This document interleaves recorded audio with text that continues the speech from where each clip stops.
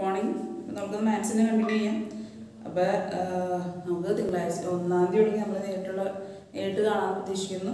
Government tuition സെൻ്ററിലൊക്കെ തുറന്നോളാൻ പറഞ്ഞിട്ട് order ഇന്നലെ ഇറക്കിയിട്ടുണ്ട്. അപ്പോൾ അതനുസരിച്ച് ഞാൻ പേര് ഗ്രൂപ്പിൽ ഇട്ടിട്ടുണ്ട്. ഓക്കെ, നമ്മുടെ ടെസ്റ്റുകൾക്കും അതേപോലെ തന്നെ നോട്ട്ബുക്കൊക്കെ ഫീസൊക്കെ അടക്കുന്നതിൻ്റെ ഒരു ബേസിലാണ് ഞാൻ ഇട്ടത്. കുറേ പേര് അഡ്മിഷൻ സമയത്ത് വന്നെങ്കിലും പിന്നീട് അവരുടെ ഒന്നും അതൊന്നും കണ്ടില്ല. അതുകൊണ്ട് കുറച്ച് പേരൊക്കെ ഞാൻ ഒഴിവാക്കിയിട്ടുണ്ട്. അവരിനി മണിക്കൂർ സ്കിപ്പ് ചെയ്ത് പോയതെന്ന് എനിക്കറിയില്ല. കാരണം അവർ ടെസ്റ്റ് പേപ്പർ എഴുതിയോ ഫീസ് അടയ്ക്കൊന്നും ചെയ്തിട്ടില്ല. ഓക്കെ, അതുകൊണ്ടാണ് ഞാൻ സ്കിപ്പാക്കിയത്. ഇനി ടെസ്റ്റ് പേപ്പർ എഴുതിയാലും വിട്ടുപോകണ്ടോ എന്ന് അറിയില്ല. ഓക്കെ, അപ്പോൾ അങ്ങനെയുള്ളവർ വിളിച്ചു കഴിഞ്ഞാൽ നമുക്ക് വേണ്ടത് ചെയ്യാം. ഞാൻ വീണ്ടും പറയാനുള്ള കാരണം എന്ന് പറയുന്നത്, നമുക്ക് ഈ ഓൺലൈനിലെടുത്ത പോർഷൻസ് ഒന്നും നമുക്ക് റിവിഷൻ നടത്താമെന്നല്ലാണ്ട് ആദ്യം മുതൽ ഒന്നും എടുക്കാൻ പറ്റില്ല. കാരണം നമുക്ക് ഇത്രയും സമയമുള്ളല്ലേ. നമ്മൾ ഡിസംബർ എത്തും. പിന്നെ എക്സാമിന് ആ സമയം നമുക്ക് ഒരു പാർട്ടുണ്ടെങ്കിൽ തീർക്കാനുണ്ട്. നിങ്ങളുടെ ഏകദേശം എല്ലാവരും തീർന്നു. ഒരു പ്രാവശ്യം ഉണ്ടെങ്കിൽ നമുക്ക് 2-3 പ്രാവശ്യം റിവിഷൻ ചെയ്യാൻ സമയം ഉണ്ടാകുമെന്ന് വിചാരിക്കുന്നു. മാത്സ് ഒഴികെ ബാക്കിയൊക്കെ നമ്മൾ ഏകദേശം തീരാറായി നിൽക്കുകയാണ്. ഓക്കെ, അപ്പോൾ എല്ലാ റിവിഷനും ഡൗട്ട് ക്ലാരിഫിക്കേഷനൊക്കെ നമുക്ക് എല്ലാ പാഠത്തിനും ചെയ്യാം. അല്ലാണ്ട് ആദ്യം മുതലേ ഒന്നും എടുക്കാമെന്ന് വെച്ച് കഴിഞ്ഞാൽ അത് ചിലപ്പോൾ പറ്റിയെന്ന് വരില്ല. ഓക്കെ, അതുകൊണ്ടാണ് ഓൺലൈൻ ക്ലാസ് റെഗുലറായിട്ട് കാണുന്നവർ മാത്രം കയറ്റുന്നുള്ളൂ എന്നൊരു കാര്യം തീരുമാനിച്ചത്. കാരണം ഓൺലൈൻ ക്ലാസ് കാണുന്നത് വന്നവർക്ക് അവർക്ക് പാഠം ആദ്യം മുതലെടുത്ത് ഒന്നുകൂടി പറ്റില്ലല്ലോ. അപ്പോൾ ഓൺലൈൻ ക്ലാസ് കണ്ടവർക്ക് ഒരു നോട്ടൊക്കെ ഉണ്ടാവും. അപ്പോൾ നമുക്ക് ആ നോട്ട് വെച്ചിട്ട് ഒന്നും റിവിഷൻ നടത്തും നമ്മൾ. ഓക്കെ, അല്ലാണ്ട് പുതിയതായിട്ട് വരുന്നവർക്കൊക്കെ അതിൽ പാർട്ടിസിപ്പേറ്റ് ചെയ്യാൻ പറ്റാത്ത രീതി വരും. അവർക്കത് ബുദ്ധിമുട്ടായിട്ട് തോന്നും. അപ്പോൾ പഠിപ്പിക്കുന്ന നമുക്കും അത് ബുദ്ധിമുട്ടാവും. പഠിപ്പിക്കുന്ന ഇംഗ്ലീഷൊക്കെ നിങ്ങൾക്ക് ഇത്ര നാളെ പെൻഡിങ് ആയിരുന്നു. ഞാൻ ഇംഗ്ലീഷ് വേറൊരു മാഷാണ് എടുക്കുന്നത്. ഓക്കെ, അത് ഓൺലൈൻ എടുക്കില്ല എന്ന് പറഞ്ഞ കാരണമാണ് ഞാൻ ജസ്റ്റ് ഒന്ന് സ്റ്റാർട്ട് ചെയ്ത് വെച്ചത്. ഓക്കെ, ഞാൻ ശരിക്കും ഇംഗ്ലീഷ് ഹാൻഡിൽ ചെയ്യാറില്ല. അപ്പോൾ നിങ്ങൾക്ക് ഇനിയും വരുമ്പോൾ കുറച്ച് പേര് ചോദിച്ചു ഇംഗ്ലീഷ് എടുക്കല്ലേ എന്ന് ചോദിച്ചു. ഇനി വരുമ്പോൾ ഇംഗ്ലീഷൊക്കെ ആദ്യം മുതൽ എടുക്കാത്ത പാഠകം മാഷ് എടുത്തു തരും. ഇവരെ ഞാനും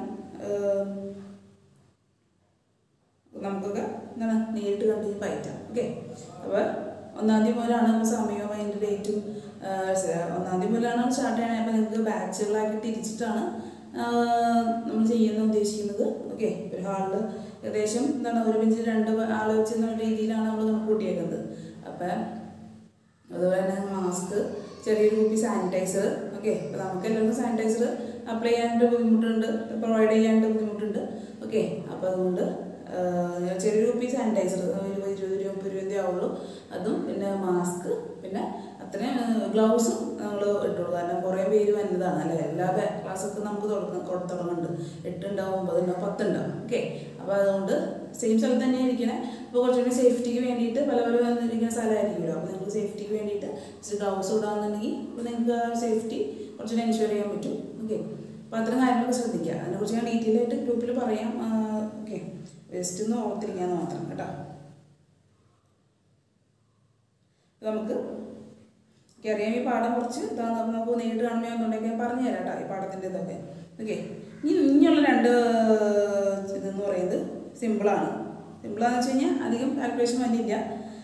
ഓക്കെ, നമുക്ക് നോക്കാം. അപ്പോൾ 4th ക്വസ്റ്റ്യൻ ആണ് കേട്ടോ. John deposited 25,000 rupees on 1st January in a cooperative bank. Bank computes compound interest half yearly. Annual rate of interest 26% ആണ്. Again he deposited 2,500 rupees on the 1st July. How much amount he will have in his account at the end of the year ആണ് ചോദ്യം. Okay, ഇവിടെ വെച്ച് മാസത്തിൻ്റെ ബേസിലാണ് തന്നിട്ടുള്ളത്. പക്ഷേ വായിക്കുമ്പോൾ എളുപ്പമാണ്. ഞാൻ പറഞ്ഞുതരാം. ജോൺ 22,500 രൂപ എവിടെ ഇട്ടു? ജനുവരി 1-ാം തീയതി കോപ്പറേറ്റീവ് ബാങ്കിൽ ഇട്ടു. ആ ബാങ്ക് എങ്ങനെയാണ് ഇൻട്രസ്റ്റ് കാൽക്കുലേറ്റ് ചെയ്യണമെന്ന് പറഞ്ഞിട്ടുണ്ട്.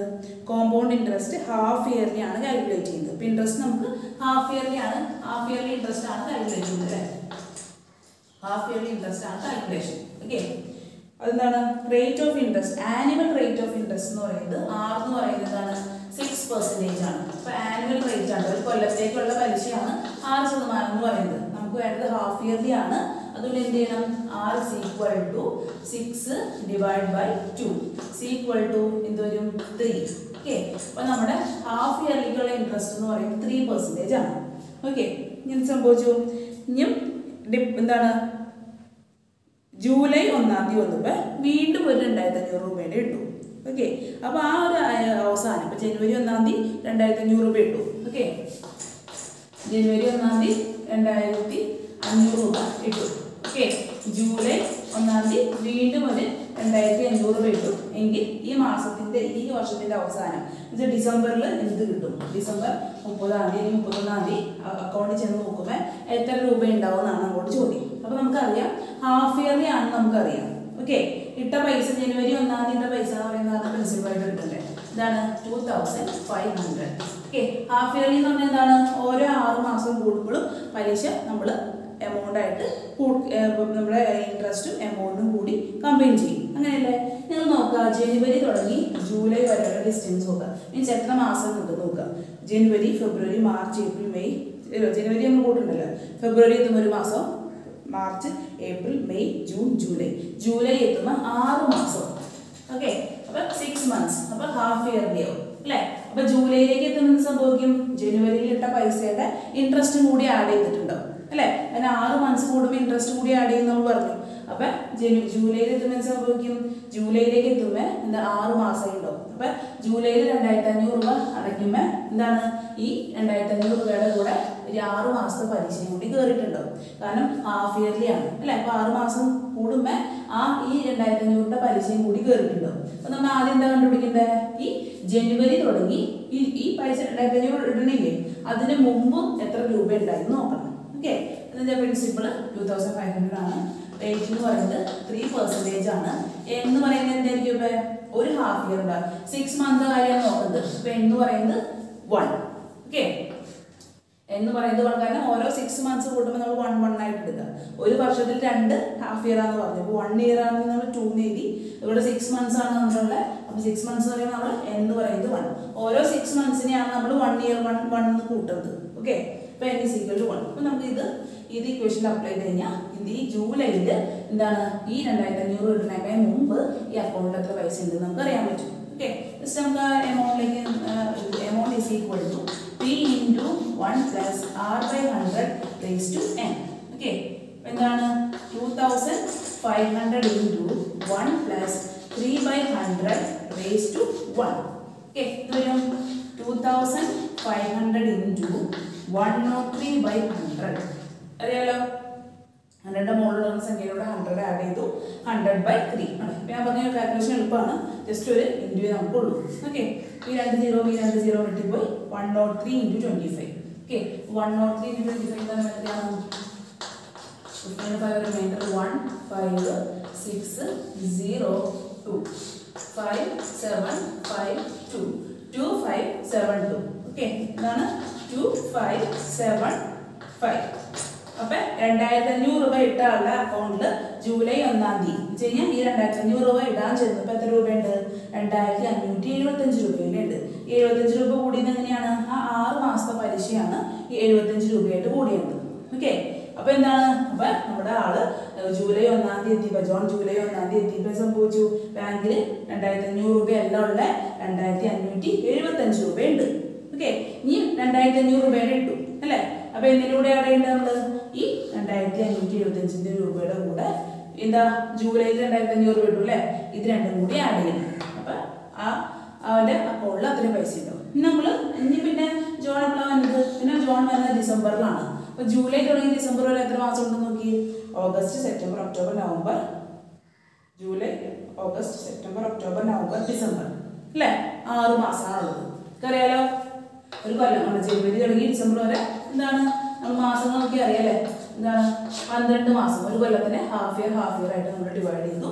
ജൂലൈ തുടങ്ങി ഡിസംബർ വരെ വീണ്ടും ഒരു 6 മാസം ഉണ്ട്. ഓക്കെ, അപ്പോൾ എന്ത് സംഭവിക്കും? ഈ എമൗണ്ട് പ്ലസ് ഈ എമൗണ്ട്. ഓക്കെ, അപ്പോൾ എന്ത് വരും? ഈ ഏകദേശം ഒരു 5075 റുപ്പീസ് എന്ത് ചെയ്യും? വീണ്ടും അതിൻ്റെ പലിശ കൂടും. 6 മാസത്തെ പലിശ കൂടി കൂടും. ഓക്കെ, അപ്പോൾ നമുക്കത് ചെയ്യാം. അപ്പോൾ തന്നെ മനസ്സിലായല്ലോ.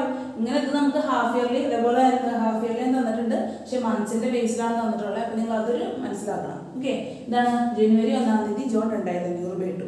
ഓക്കെ, ജൂലൈ 1-ാം തീയതി ചെന്ന് വീണ്ടും 2500 രൂപ ഇട്ടു. ഇങ്ങനെ ഡിസംബർ അവസാനം ആ ഒരു ഇയറിൻ്റെ അവസാനം എത്ര രൂപ കിട്ടുമെന്നാണ് ചോദ്യം. ഓക്കെ, അപ്പോൾ ജനുവരി 1-ാം തീയതി 2500 രൂപ ഇട്ടു. ഓക്കെ, പിന്നെ ജൂലൈ വരെയുള്ള ഗ്യാപ്പ് നോക്കുക.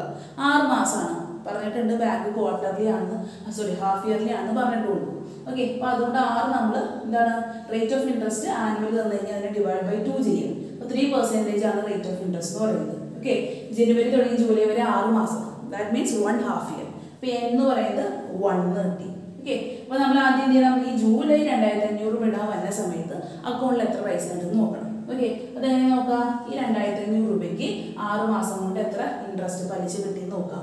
അപ്പോൾ ആ ഒരു പലിശ കിട്ടലാണ് നമ്മൾ ഈ നോക്കേണ്ടത്. ഓക്കെ, അപ്പോൾ ഒരു 75 രൂപ പലിശ കിട്ടിയിട്ടുണ്ട്. 2500 രൂപ ഇട്ട ആളുടെ അക്കൗണ്ടിൽ ഇപ്പോൾ 2575 രൂപയുണ്ട്. 6 മാസം കൊണ്ട് 75 രൂപ പലിശ കയറിയിട്ടുണ്ട്. ഓക്കെ, അപ്പോൾ ജൂലൈയിൽ വന്നപ്പോൾ ജൂലൈയിൽ 2500 രൂപ ഇടാൻ വന്നപ്പോൾ അക്കൗണ്ട് ചെക്ക് ചെയ്തെന്ന് മനസ്സിലായി 2525 രൂപയുണ്ടെന്ന് മനസ്സിലായി. അപ്പോൾ എന്ത് ചെയ്തു? ഈ 2525 രൂപയുടെ കൂടെ വീണ്ടും ഒരു 2500 രൂപയുടെ ജോൺ ഡെപ്പോസിറ്റ് ചെയ്തു. ഓക്കെ, അപ്പോൾ ന്യൂ എമൗണ്ട് എന്ന് പറയുന്നത് എന്താവും? ജൂലൈയിൽ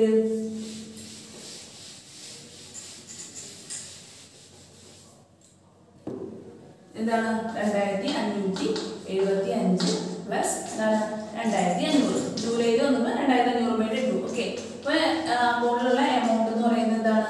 ഇത് രണ്ടും കൂടി ഇവിടെ സമമായിരിക്കും. ഇത്രയും ആദ്യം ഇട്ടതിൻ്റെ പലിശ അടക്കമുള്ള പൈസ ഇത് ഇപ്പോൾ ഡെപ്പോസിറ്റ് ചെയ്തത് അല്ലേ? അപ്പോൾ ഇതിന് എത്ര വരും നോക്കാം? 5701 5075 രൂപ.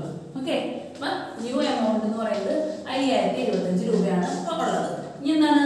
ഡിസംബർ 31 തീയതി ഡിസംബർ വരുമ്പോൾ ജോണിൻ്റെ അക്കൗണ്ടിൽ എത്ര പൈസ ഉണ്ടാവുന്നതാണ് നോക്കേണ്ടത്. അപ്പോൾ ജൂലൈ തുടങ്ങി ഡിസംബർ വരെ വീണ്ടും ഒരു 6 മന്ത്സ് ഉണ്ട് അല്ലേ? ഇത് ഹാഫ് ഇയർലി ബാങ്ക് ആയ കാരണം 6 മന്ത്സ് കൂടുമ്പോൾ പലിശ ഇൻക്രിമെന്റ് ആവും. അപ്പോൾ ഈ ജൂലൈ തുടങ്ങി ഡിസംബർ വരെ ഈ 5025 രൂപയ്ക്ക് കുറച്ച് പലിശ കിട്ടിയിട്ടുണ്ട്. എത്ര രൂപയാണ് പലിശ കിട്ടിയെന്ന് നമുക്ക് നോക്കാം. അതെന്താ ചെയ്യുന്നത്? സെയിം ഇൻട്രസ്റ്റ് സെയിം ഇക്വേഷൻ തന്നെ. A is equal to P into 1 plus R by 100 raised to n. R എന്ന് പറയുന്നത് എന്താണ്? R എന്ന് പറയുന്നത് 3% തന്നെയാണ്. ഓക്കെ, ആറിൽ വ്യത്യാസം വരില്ലല്ലോ. ആറിൽ ഇവിടെ ചെയ്ത 6 തന്നെയായിരിക്കും ആ കൊല്ലം മൊത്തം ഉള്ളത്. ഓക്കെ, അപ്പം 3% ആണ് 6. എന്ന് പറയുന്നത് എന്താവും? ഒരു 6 മന്ത്സ് ആണ് നമ്മൾ കാൽക്കുലേറ്റ് ചെയ്യുന്നത് അല്ലേ? 6 മന്ത്സിലെ കാൽക്കുലേറ്റ് ചെയ്യുന്നത്. ഇപ്പോൾ 6 മന്ത്സ് എന്ന് പറയുമ്പോൾ 1. ഓക്കെ, ഓരോ 6 മന്ത്സിനെയാണ് നമ്മൾ 1 എന്ന് റെപ്രസെന്റ് ചെയ്യുന്നത്. ഹാഫ് ഇയർ ആണ് നമ്മൾ 1 ആക്കി എടുക്കുക. കാരണം ഇത് ഹാഫ് ഇയർലി കമ്പ്യൂട്ടിംഗ് ബാങ്ക് ആണ്. അതുകൊണ്ട് ഓക്കെ എന്ത് ചെയ്യാം? A is equal to P into 1. അത് പറയുന്നില്ല. എന്താ P എന്ന് പറയുന്നത്? എന്താ പറയുക? ഇപ്പോൾ P എന്ന് പറയുന്നത് എത്രയാണ്? ന്യൂ എമൗണ്ട് ആണ് നമ്മൾ P ആയിട്ട് എടുക്കേണ്ടത് അല്ലേ? ഇപ്പോൾ ജൂലൈയിൽ അവൻ എത്രയും രൂപ അവൻ്റെ ബാങ്കിൽ P into 1 plus 3/100 raised to 1. 5075 into 103 divided by 100. Okay, അപ്പോൾ നമുക്ക് ഇതിൻ്റെ ആൻസർ ചെയ്യുമ്പോൾ നമുക്ക് കറക്റ്റായിട്ട് ആൻസർ നമുക്ക് നോക്കാം. 5075 into 103. 15 5 remainder 1, 21 22 2 remainder 2 2 15 0 0 0 0. Okay,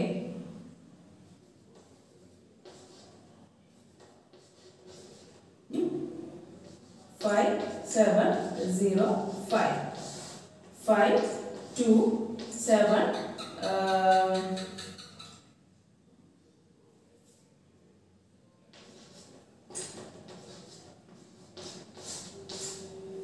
ഇങ്ങനെയാണെങ്കിൽ കിട്ടാം. 522725 കിട്ടും. നമുക്ക് എന്ത് ചെയ്യണം? നമുക്കൊരു 2 ഡിവൈഡ് ബൈ 100 ഉണ്ട്. ദാറ്റ് മീൻസ് 2 ലാസ്റ്റിൽ നിന്ന് 2 സീറോസ് ആണ്. അതുകൊണ്ട് 2 ആരോട് സംശയം ചോദിച്ചാൽ അങ്ങനെ പോയിന്റ് ഇടുന്നത്. നമുക്ക് സീറോസ് എത്ര ഉണ്ട് നോക്കാം. സീറോസ് നോക്കിയിട്ട് അതിനനുസരിച്ചാണ് പോയിന്റ് ഇടുന്നത്. അപ്പോൾ ആദ്യയിൽ 5 സീറോ ഉണ്ടെങ്കിൽ എന്ത് ചെയ്യണം? ലാസ്റ്റിൽ നിന്ന് 5 ബേസ് നീക്കിയിട്ട് വേണം പോയിന്റ് ഇടാൻ. ഓക്കെ, 2 സീറോ ഉള്ളെങ്കിൽ 2 സീറോ നീക്കിയിട്ട് വേണം പോയിന്റ് ഇടാൻ. അപ്പോൾ എത്ര സീറോസ് ഉണ്ടോ അത്രയും സീറോസിനെ നമ്മൾ നീക്കിയിട്ട് വേണം പോയിന്റ് ഇടാനായിട്ട്. ഓക്കെ, 2 സീറോസ് ആണ് ഉള്ളത്. അതുകൊണ്ട് 2. ഓക്കെ, അപ്പോൾ എന്ത് വരും? അവൻ്റെ ബാങ്കിൽ 5075 രൂപയായിരുന്നു. അപ്പം ബാങ്കിലുണ്ടായിരുന്നത് ഡിസംബറിൽ 31 വരുമ്പോൾ എത്ര രൂപ ഉണ്ടാവും? 5227 രൂപയായിരിക്കും നമ്മുടെ ജോണിൻ്റെ അക്കൗണ്ടിൽ ഉണ്ടാവുക. ഓക്കെ, അപ്പോൾ പലിശ സഹിതം എത്ര രൂപ കിട്ടി? 5227 രൂപ കിട്ടും. മനസ്സിലായല്ലോ? അതായത് നമുക്ക് കമ്പ്യൂട്ടേഷൻസ് ഒക്കെ എളുപ്പത്തിൽ തന്നെ ഒറ്റ സ്റ്റെപ്പിൽ തന്നെ ചെയ്യാൻ പറ്റി. അപ്പോൾ ഇങ്ങനത്തെ സ്റ്റെപ്പൊക്കെ ആയിരിക്കും ചിലപ്പോൾ ചോദിക്കാം. 5277 രൂപ 25 പൈസ. ഓക്കെ, അപ്പോൾ എളുപ്പത്തിൽ നമുക്ക് ചെയ്യാൻ പറ്റും. ഒരു അധികം ഭാരമൊന്നുമില്ല. പെട്ടെന്ന് തന്നെ ഒരു ഇൻഡ്യൂല് നമുക്ക്. അപ്പോൾ ഇങ്ങനത്തെ പ്രോബ്ലം ഒക്കെ നിങ്ങൾക്ക് കൂടുതൽ ഫോക്കസ് ചെയ്യുക. എക്സാമിന് ഇങ്ങനത്തെ പ്രോബ്ലം ചോദിക്കുള്ളൂ. കാരണം ഇൻഡ്യൂ പെട്ടെന്ന് തന്നെ ഒരു മൾട്ടിപ്ലിക്കേഷൻ ഒക്കെ ഉള്ളത് ചോദിക്കുള്ളൂ. Okay,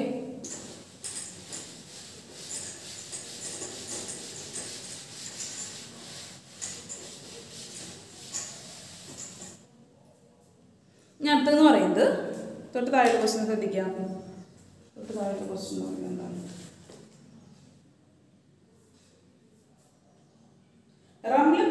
deposited 30,000 rupees in a financial institution, okay, where compound interest is computed in every 4 months. എന്താണ് എവറി 4 മന്ത് എന്ന് പറയുമ്പോൾ എന്താണത് ക്വാർട്ടർലി കോമ്പൗണ്ടിങ് ആണെന്ന് മനസ്സിലാക്കണം. ക്വാർട്ടർലി കോമ്പൗണ്ടിങ് എന്താണ്? ക്വാർട്ടർലി കോമ്പൗണ്ടിങ്ങിൽ 4 മന്ത്സ് കൂട്ടുമ്പോഴാണ് ഇൻട്രസ്റ്റ് കൂടുക. അപ്പം എനിക്ക് ചെറിയ ഡൗട്ട് ഉണ്ട്. ഞാൻ മുമ്പത്തെ ക്ലാസ്സിൽ പറഞ്ഞത് 1 ഇയർ എന്ന് പറയുന്നത് അറിയില്ല, ഓർക്കണില്ല. 1 ഇയർ എന്ന് പറയുന്നത് 2 ഹാഫ് ഇയർ ആണ്. ഓക്കെ, 1 ഇയർ എന്ന് പറയുന്നത് 2 ഹാഫ് ഇയർ ആണ്. 1 ഇയർ എന്ന് പറയുന്നത് 3 ക്വാർട്ടർ ഇയർ ആണ്. ഞാൻ 4 ആണോ പറഞ്ഞത്? എനിക്ക് ചെറിയൊരു സംശയമുണ്ട്. ഓക്കെ, അപ്പം നിങ്ങൾ ബുക്കിൽ അങ്ങനെയാണ് എഴുതി ചെയ്യുന്നത്. ജസ്റ്റ് ഒന്ന് മാറ്റം. 4 അല്ല 3 ആണ് കേട്ടോ. ഞാനത് മിസ്റ്റേക്കിൽ പറ്റിപ്പോയതാണ്. 3 എനിക്ക് എവിടെയോ ഒരു ഓർമ്മ ഞാൻ 4 ആണ് പറഞ്ഞിരുന്നത്. എവിടെയോ ഏതൊരു പ്രോബ്ലത്തിന് 4 പറഞ്ഞത് എനിക്കൊരു ചെറിയൊരു ഓർമ്മയുണ്ട്. ഇപ്പോഴാണ് ഞാൻ ഓർത്തത്. അതുകൊണ്ട് ക്ലാസ്സിൽ നോക്കിയില്ല. ഓക്കെ, അപ്പം നിങ്ങളിപ്പോൾ നോട്ട്ബുക്ക് നോക്കാം. അങ്ങനെ ഉണ്ടെന്ന് 4 അല്ല, ഒരു ഇയറിൽ 4 മന്ത്സ് കൂടുമ്പോഴാണ് ഒരു ഇയറിൽ 4 മന്ത്സ് കൂടുമ്പോഴാണ് നമ്മൾ പലിശ കണക്കാക്കുന്നത്. അപ്പം ഒരു ഇയർ എന്ന് പറഞ്ഞാൽ എത്ര മാസമാണ്? ഒരു ഇയർ എന്ന് പറഞ്ഞു കഴിഞ്ഞാൽ 12 മാസം. അപ്പം 4 മാസം 4 മാസം 4 മാസം ഉണ്ടാവും. അപ്പം 3 4 + 4 8 8 + 4 12. അപ്പം 3 പ്രാവശ്യം വരുമ്പോഴാണ് എന്താണ് ഒരു ക്വാർട്ടർ, ഒരു കംപ്ലീറ്റ് ആയിട്ടുള്ള ഇയർ വരാം.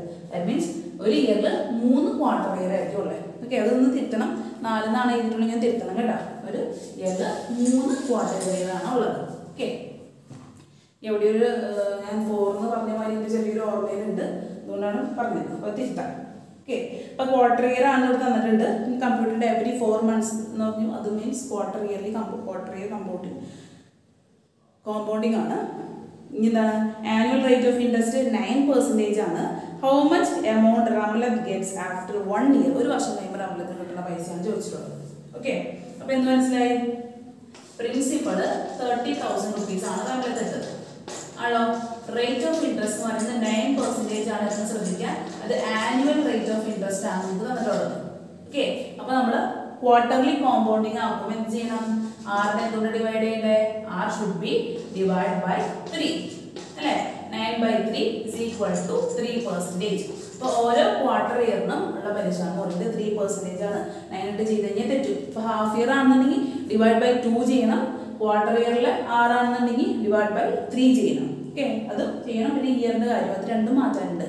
N മാറും. നമ്മുടെ ക്വാർട്ടർ ഇയറിലും ഹാഫ് ഇയറിലും വ്യത്യാസം വരും. ഓക്കെ, അതുപോലെ തന്നെ എന്താണ് ഉള്ളത്? നമുക്ക് റേറ്റ് ഓഫ് ഇൻട്രസ്റ്റ് 9% എന്ന് അറിയാം. പിന്നെ നമ്മൾ N. ഓക്കെ, അപ്പോൾ ഒരു വർഷം എന്നാണ് പറഞ്ഞിട്ടുള്ളത്. N എന്ന് പറഞ്ഞു കഴിഞ്ഞാൽ ഒരു വർഷം. ദാറ്റ് മീൻസ് എത്ര ക്വാർട്ടർ ഇയർ ആണ്? That means 3 quarter year. അപ്പോൾ നമ്മൾ എന്തായിട്ട് എടുക്കണ്ടേ? N നമ്മൾ 3 ആയിട്ടാണ് എടുക്കേണ്ടത്. ഓക്കെ, ക്വാർട്ടർ ഇയർ കോമ്പൗണ്ടിങ് അല്ലേ. അതുകൊണ്ട് ഒരു വർഷത്തിൽ എത്ര ക്വാർട്ടർ ഇയർ ഉണ്ട്? 3 ക്വാർട്ടർ ഇയർ. അപ്പോൾ എല്ലാം നമുക്ക് തന്നിട്ടുള്ള 6ഉം N നമ്മൾ ക്വാർട്ടർ ഇയറിലേക്ക് കൺവേർട്ട് ചെയ്യണം. നമുക്കറിയാലോ. ഓക്കെ, അപ്പോൾ 6 നമ്മൾ ഡിവൈഡ് ബൈ 3 ചെയ്ത് കൺവേർട്ട് ചെയ്തു. N എന്ന് പറയുന്നത് 1 ഇയർ ആണെന്ന് പറഞ്ഞിട്ടുണ്ട്. 1 ഇയറിലുള്ളത് 3 ക്വാർട്ടർ ഇയർ ആണ്. ഓക്കെ, അപ്പോൾ 1 ഇയറിൽ 3 ക്വാർട്ടർ ഇയർ ഉണ്ടാവും. അപ്പോൾ 1 ഇയർ എന്ന് പറഞ്ഞു കഴിഞ്ഞാൽ ക്വാർട്ടർലി കോമ്പൗണ്ടിങ് ആണെങ്കിൽ N = 3 എഴുതണം. ഓക്കെ, അപ്പോൾ നമുക്ക് എന്ത് കണ്ടുപിടിക്കാം? നമുക്ക് ഒരു വർഷം കഴിഞ്ഞ് ദാറ്റ് മീൻസ് 4 വർഷം എന്ന് പറയുമ്പോൾ 3 ക്വാർട്ടർ ഇയർ കഴിഞ്ഞിട്ട് കിട്ടുന്ന പൈസ എന്നാണ് ചോദ്യം. ഓക്കെ, നമുക്ക് എമൗണ്ട് ഇക്വേഷൻ സെയിം തന്നെയാണ്. Amount = P × 1 + R/100 raised to n. Okay, അപ്പോൾ എന്താ? P എന്ന് പറയുന്നത് 30,000 ആണ്. 0 കറക്റ്റായിട്ട് ഇടണം. 1 + 3/100 raised to 3. അപ്പോൾ എന്താണ്? 30,000 × 103 divided by 100 raised to 3. Okay, എന്താണ്? 30,000 × 103 divided by 100 × 103 divided by 100 × 103 divided by 100. Okay, അപ്പോൾ നമുക്ക് 0 നോട്ട് കളയാം. 2 0 2 0 വെട്ടിപ്പോയി. 2 0 2 0 വെട്ടിപ്പോയി. ഓക്കെ, നമുക്ക് കാൽക്കുലേഷൻ ചെയ്യാം. 103 × 103 × 103 നമ്മൾ ചെയ്യും. ഈ ശരി ചെയ്യാം.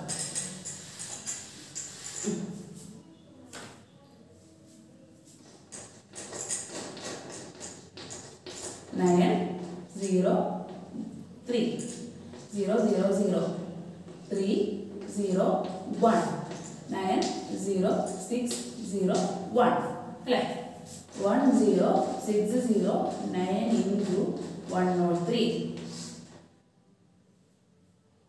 7 7 remainder 2 2 18 8 remainder 1 1. Okay, 3 0 0 0 0 0 എന്തൊരു 1 വെച്ചിട്ടല്ലേ 9 0 6 0 1 7 2 17 7 remainder 1 2 9 0 1 1 0 9 2 7 2 7 ഒന്നുമില്ലോ 1 0 9 2 7 2 7 എന്ത് ചെയ്യണം ഒരു ഇൻറ്റു 3 കൂടെ ഉണ്ട് അല്ലേ നമുക്ക് ഇൻറ്റു 3 ചെയ്യാം ഇപ്പോൾ ചെയ്യാം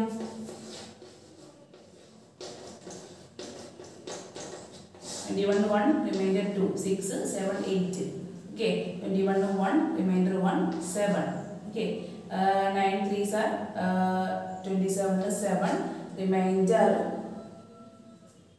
2 3 കിട്ടിയോ ഇങ്ങനെ വന്നു എന്താണ് ഡിവൈഡ് ബൈ 100 ഉണ്ട് അല്ലേ ഡിവൈഡ് ബൈ 100 ഉള്ളതുകൊണ്ട് തന്നെ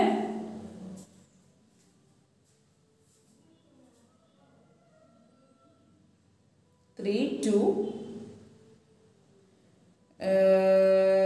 7 okay ഡിവൈഡ് ബൈ 100 ഉണ്ട് 100 ഉള്ളതുകൊണ്ട് തന്നെ സംഭവിക്കും രണ്ട് പ്ലേസ് നിങ്ങൾക്ക് ഫൈനാൻസ് കിട്ടിയല്ലേ ഫൈനാൻസിൽ രണ്ട് പ്ലേസ് നീങ്ങിയിട്ട് വേണം നമ്മൾ പോയിന്റ് ഇടാനായിട്ട് എന്തോരും ഇവിടെ വരും പോയിന്റ് ഓക്കെ എന്താ 3 2 ഇത് മിസ്റ്റേക്ക് പറ്റിയിട്ടുണ്ടോ സിസ്റ്റം കാൽക്കുലേറ്ററിൽ കൺഫേം ചെയ്യാം മിസ്റ്റേക്ക് പറ്റിയിട്ടുള്ളൂ ഓക്കെ ചിലപ്പോൾ മിസ്റ്റേക്ക് നോക്കാം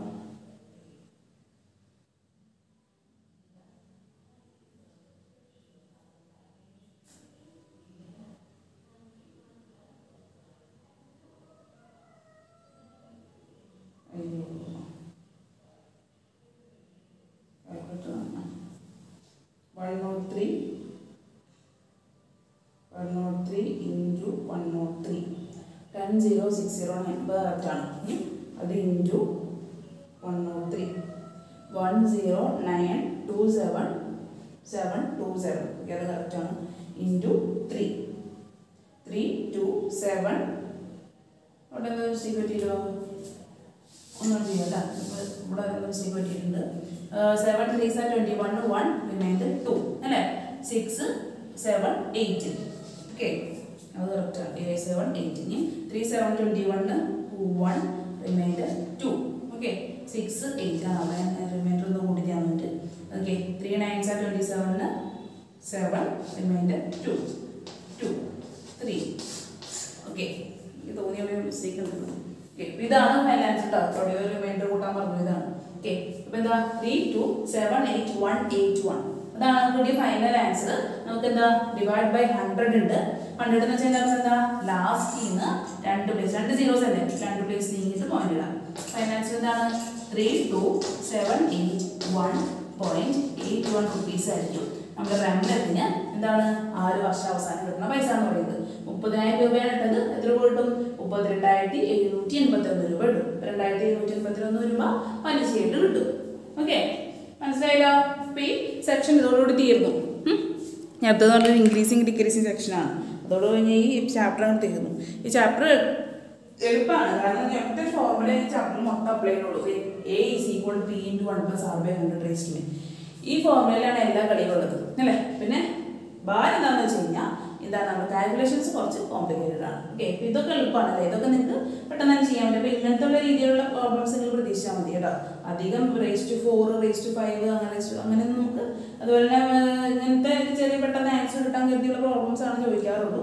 ഓക്കെ പക്ഷെ നിങ്ങൾ ഇത് വല്ലതെന്ന് പറഞ്ഞു കഴിഞ്ഞാൽ പിന്നെ നമ്മൾ ഫസ്റ്റ് പഠിച്ചത് ഓരോ ഇയറിലുള്ള കോമ്പൗണ്ടിങ് ഇൻട്രസ്റ്റ് കാൽക്കുലേഷൻ ആയിരുന്നു പിന്നെ നമ്മൾ പഠിച്ചത് അപ്പോൾ നമുക്ക് തന്നിരിക്കുന്ന n തന്നെ ഇയർ ആക്കി എടുക്കാം ഫോർ 2 ഇയേഴ്സ് എന്ന് പറഞ്ഞു കഴിഞ്ഞാൽ n is equal to 2 n equal to 3 എന്ന് എടുക്കാം ഇനി ഹാഫ് ഇയർലി ക്വാർട്ടർലി എന്നൊക്കെ പറയുമ്പോൾ വ്യത്യാസം വരും എന്തിന് ആറിനും എന്നിനും വ്യത്യാസം വരും ആറ് എങ്ങനെയാണ് കണ്ടുപിടിക്കുക ഹാഫ് ഇയർലിയിൽ 6 കണ്ടുപിടിക്കാനായിട്ട് മീൻസ് ഓരോ 6 മാസം കൂടുമ്പോൾ നമ്മളിട്ട പൈസയുടെ കൂടെ പലിശ കയറും സാധാരണ ബാങ്കിലൊക്കെ ഒരു കൊല്ലം കംപ്ലീറ്റ് ആയാൽ മാത്രമേ അതിൻ്റെ പലിശ നമുക്ക് കിട്ടുള്ളൂ ഓക്കെ എന്താണ് ഈ ക്വാർട്ടർലി ഹാഫ് ഇയർലി ബാങ്കിൽ 6 മാസം കൂടുമ്പോൾ നമ്മുടെ എമൗണ്ടിൻ്റെ കൂടെ എന്താണ് ആ പലിശയും കൂടി കയറും ഓക്കെ ക്വാർട്ടർലി കോമ്പൗണ്ടിങ് ബാങ്കിലാണെന്നുണ്ടെങ്കിൽ 4 മാസം കൂടുമ്പോൾ n സംഭവിക്കും, പലിശ കയറും. ഓക്കെ, ഇതാണ് വ്യത്യാസം. അപ്പോൾ നമുക്ക് തന്നിരിക്കുന്ന 6 n എന്ന് പറയുന്നത് ഇയറിൻ്റെ ബേസിലായിരിക്കും. അപ്പോൾ നമ്മളതിനെ ക്വാർട്ടറിലേക്ക് അല്ലെങ്കിൽ ഹാഫ് ഇയറിലേക്ക് കൺവേർട്ട് ചെയ്യണം. അതാണ് മെയിൻ ഒരു പ്രോബ്ലം വന്നത്. ഓക്കെ, അപ്പോൾ നിങ്ങൾക്ക് അറിയാം 6 ഹാഫ് ഇയർലിയിലേക്ക് കൺവേർട്ട് ചെയ്യാനാണെന്നുണ്ടെങ്കിൽ 6നെ നമ്മൾ ആനുവൽ 6നെ നമ്മൾ 6/2 ചെയ്യാം. ഓക്കെ, ഇനി ക്വാർട്ടർലിയിലേക്ക് കൺവേർട്ട് ചെയ്യാനാണെന്നുണ്ടെങ്കിൽ 6നെ /3 ചെയ്യാം. ഓക്കെ, ഇനി n എന്ന് പറയുന്നത് നിങ്ങൾക്ക് അറിയാം, ഒരു വർഷം എന്ന് പറയുന്നത് 2 ഹാഫ് ഇയർ ആണ്, ഒരു വർഷം എന്ന് പറയുന്നത് 3 ക്വാർട്ടർ ഇയർ ആണ്. അപ്പോൾ അതിനെ ബേസ് ചെയ്തിട്ട് നിങ്ങൾക്ക് n മാറി നമുക്ക് വാല്യൂസ് ഇട്ട് കൊടുക്കാൻ പറ്റും. ഈ ഇക്വേഷൻ എന്ന് പറയുന്നത് a = p × 1 + r/100n തന്നെയാണ് നമ്മൾ എല്ലായിടത്തും യൂസ് ചെയ്തത്. പിന്നെ എവിടെയൊക്കെ ഈ കാൽക്കുലേഷൻസ് ഒക്കെ അത്രയും കുഴപ്പമില്ല, കോംപ്ലിക്കേറ്റഡ് അല്ല.